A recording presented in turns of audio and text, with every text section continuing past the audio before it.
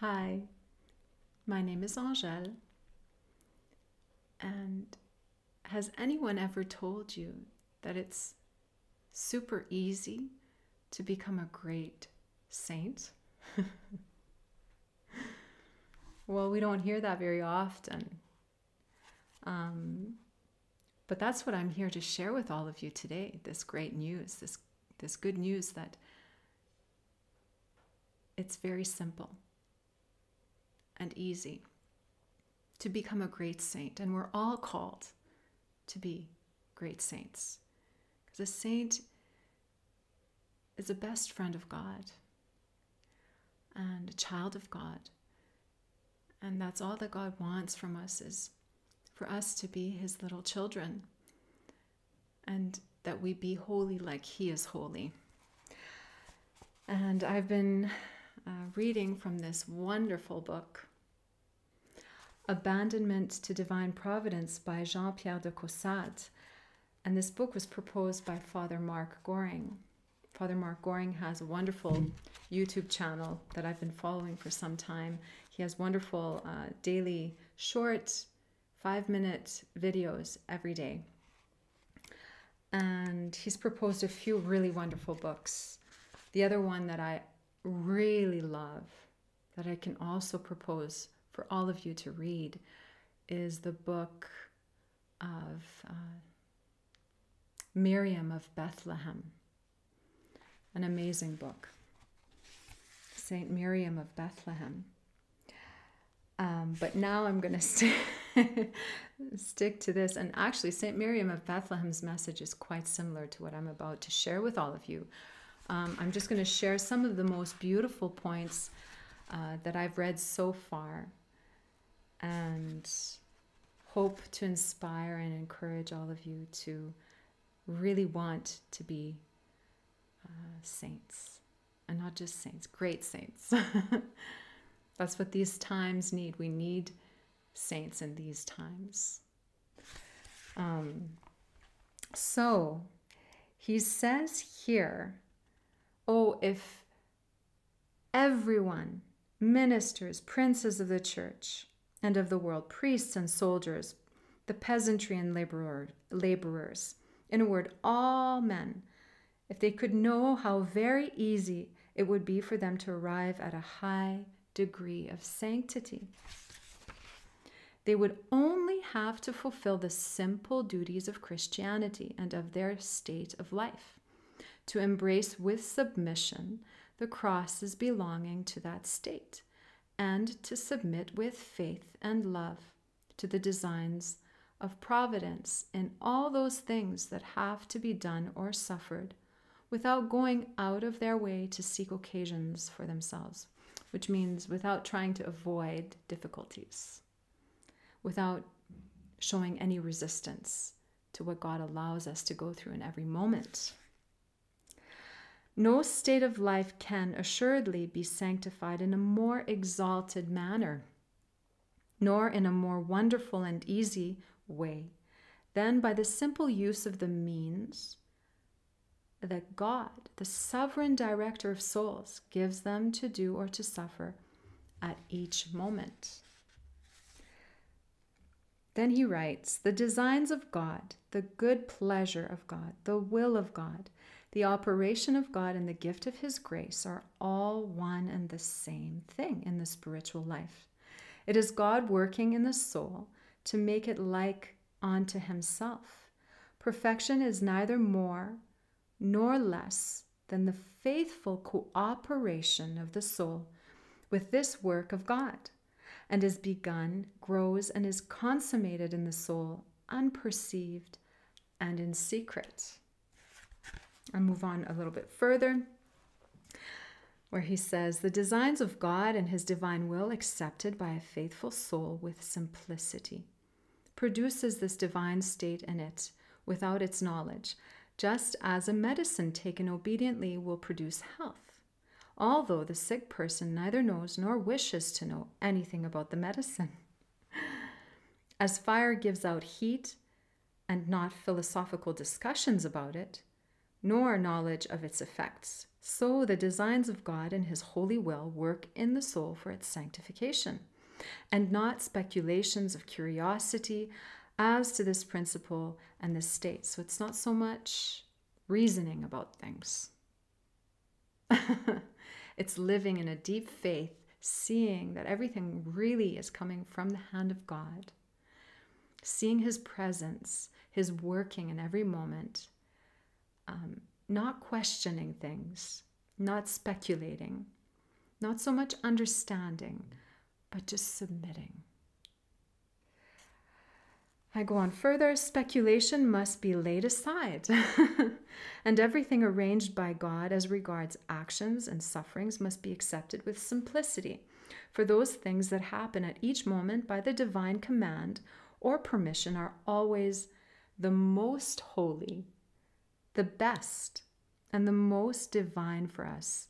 So it takes a really big trust and faith in God, a blind trust. So then he goes on to say, it is by doing the will of God and obeying His holy inspirations that we obtain grace. And this grace works in our hearts through our reading or any other employment. Apart from God, reading is empty and vain, and being deprived for us of the life-giving power of the action of God, only succeeds in emptying the heart by the very fullness it gives to the mind. So basically he's saying reading just for entertainment or for my own desire to gain knowledge, and meanwhile I'm neglecting my basic duties and not following the call of God in my soul through the Holy Spirit, then I'm not gaining anything. It's just vanity. So this divine will working in the soul of a simple, ignorant girl by means of sufferings and actions of a very ordinary nature produces a state of supernatural life without the mind being filled with self-exalting ideas. Okay, I skip on a little further. The divine influence alone can satisfy us. Without it, bread may be poison, and poison a salutary remedy. Without it, reading only darkens the mind. With it, darkness is made light. It is everything that is good and true in all things, and in all things it unites us to God, who, being infinite in all perfections, leaves nothing to be desired by the soul that possesses Him. The divine action, although of infinite power, can only take full possession of the soul in so far as it is void of all confidence in its own action. For this confidence, being founded on a false idea of its own capacity, excludes the divine action. So it's a disposition of soul that we have where we're constantly saying to God, I submit to you, I trust in you. Have your way with me. Have your way with me. I don't trust in myself. I don't trust in my own way of seeing things, of my own way of understanding things. I trust in you alone, O Jesus, and your divine providence and guidance in all the circumstances of this day, in this very present moment. So the soul that does not attach itself solely to the will of God will find neither satisfaction nor sanctification in any other means, however excellent, by which it may attempt to gain them. If that which God Himself chooses for you does not content you, from whom do you expect to obtain what you desire? If you are disgusted with the meat prepared for you by the divine will itself, what food would not be insipid to so depraved a taste? No soul can be really nourished, fortified, purified, enriched, and sanctified except in fulfilling the duties of the present moment. What more would you have? As in this you can find all good, why seek it elsewhere? Do you know better than God? as he ordains it thus, why do you desire it differently? Can his wisdom and goodness be deceived? When you find something to be in accordance with his divine wisdom and goodness, ought you not to conclude that it must be excellent?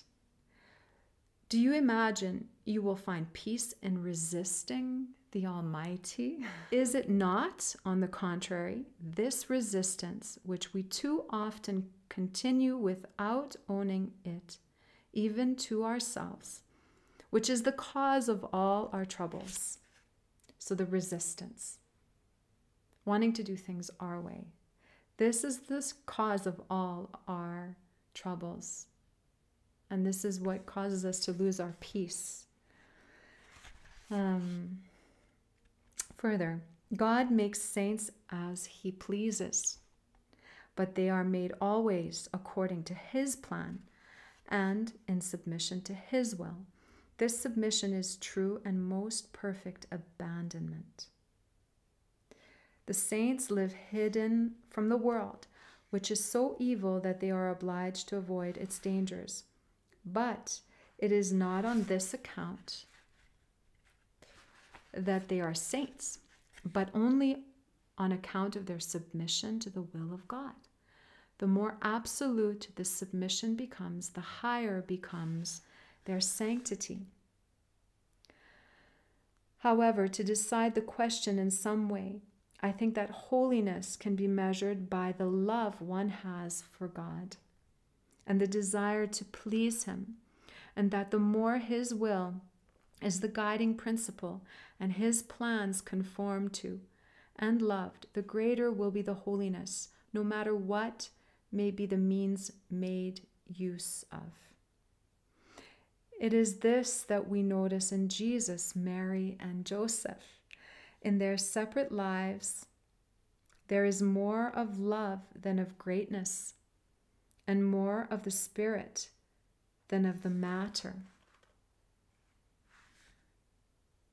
So when we know that what pleases God the most is letting him have his way with us, when we know that the best way to put a smile on his face and to bring him consolation is to trust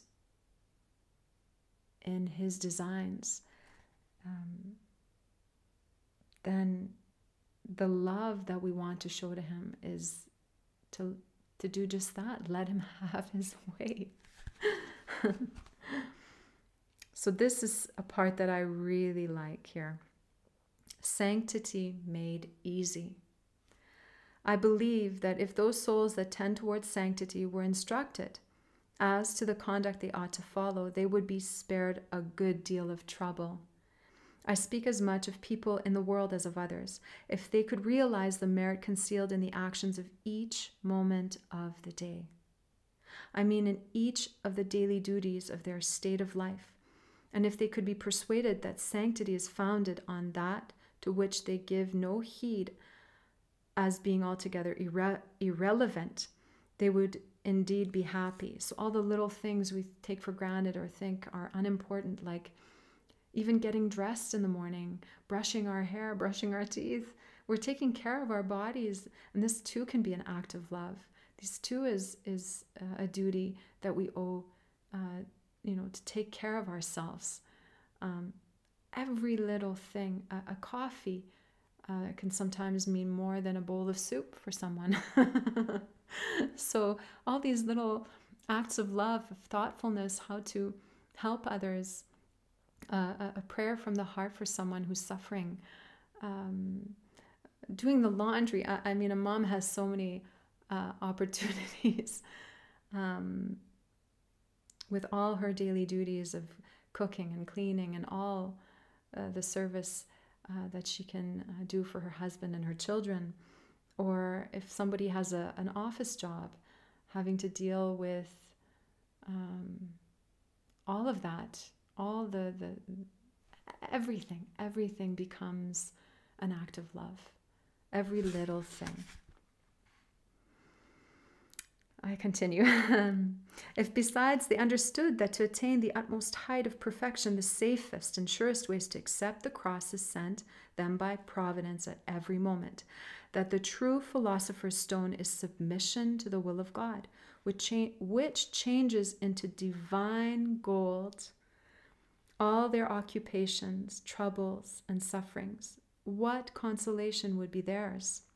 What courage would they not derive from the thought that to acquire the friendship of God and to arrive at eternal glory, they had but to do what they were doing, but to suffer what they were suffering, and that what they wasted and counted as nothing would suffice to enable them to arrive at eminent sanctity, far more so than extraordinary states and wonderful works.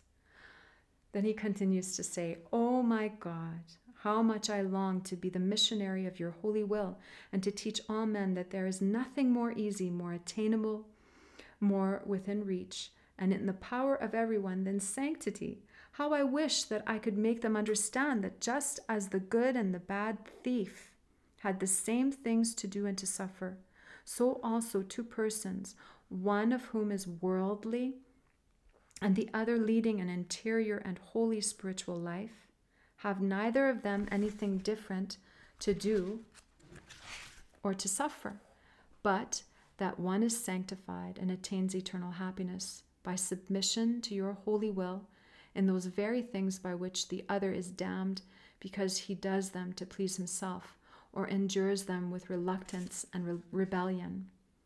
So on the one side, there's the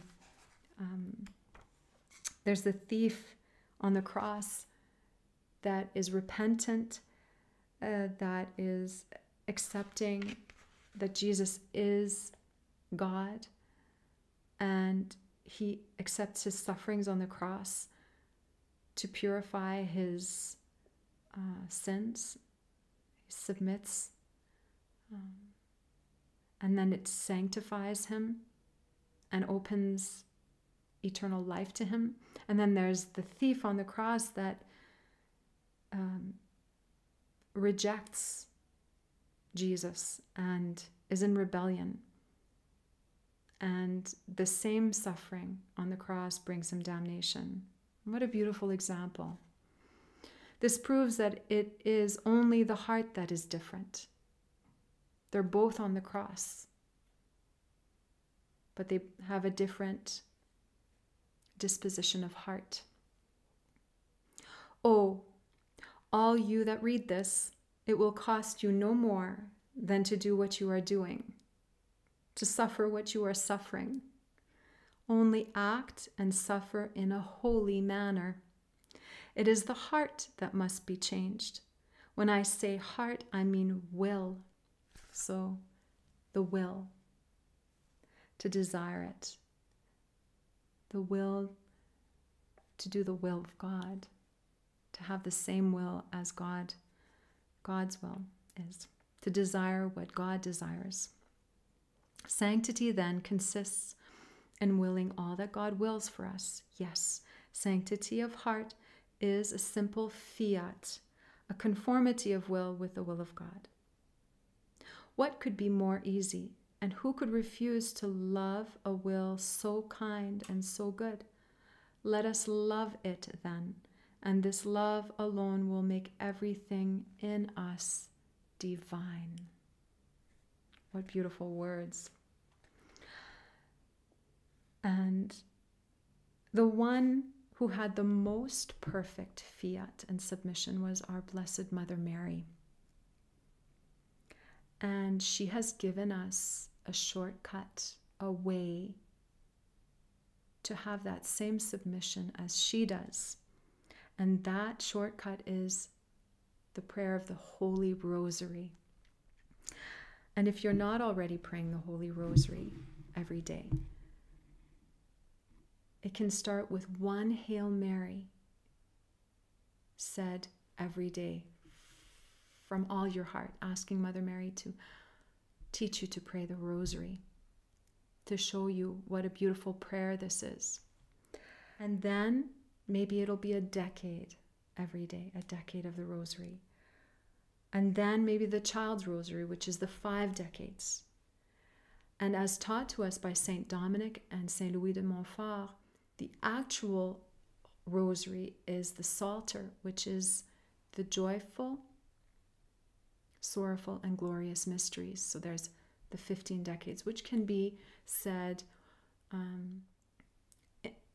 the 5 mysteries in the morning, then after lunch, the 5 mysteries, or then the last 5 in the evening. What really helped me in starting to really pray the Psalter was rosaries. I have a 25-minute drive to go to Holy Mass every day, so I use that time to pray a rosary. It's just perfect amount of time to do the 5 decades. And then if you can get into that habit of praying the Psalter and have that great grace from Mother Mary to pray the Psalter every day, you'll notice how easy it is to submit as she submits. You start to have her own heart inside of you. That's what the rosary does. It replaces your heart with her immaculate heart, truly. And then you can submit, just as Jean-Pierre de Caussade says in his book. And who knows, maybe even have the grace to pray as many holy rosaries as possible, to be generous. Saint Padre Pio, he prayed 15 to 20 rosaries every day. So when there is a will, there's a way. We just have to have big hearts full of a huge desire to love God. And if we go through Mother Mary, then, like I said, it's the shortcut to heaven. She makes everything so much easier. And why would we not take the easier way through Mary? It's a most beautiful journey when we take this journey with our Heavenly Mother, who takes such good care of us and protects us so powerfully against the attacks of the evil one. So, this is what I wish for all of you, to have this strong desire to discover the prayer of the Holy Rosary, and through the Holy Rosary to have a perfect submission to God's will, and to be great, great saints. All for Jesus, trusting Jesus wholeheartedly through Mother Mary and with our dear, good Father Joseph. May God bless you and protect you always.